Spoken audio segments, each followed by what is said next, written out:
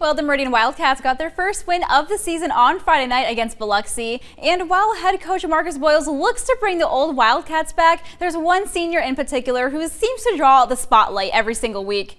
Senior Swiss Army knife Daniel Hill continues to keep colleges on their toes as they await his commitment announcement. In Friday's win versus Biloxi, he took quarterback snaps, he lined up out wide and in the backfield. He scored 2 touchdowns on the ground and completed 1 touchdown pass last week.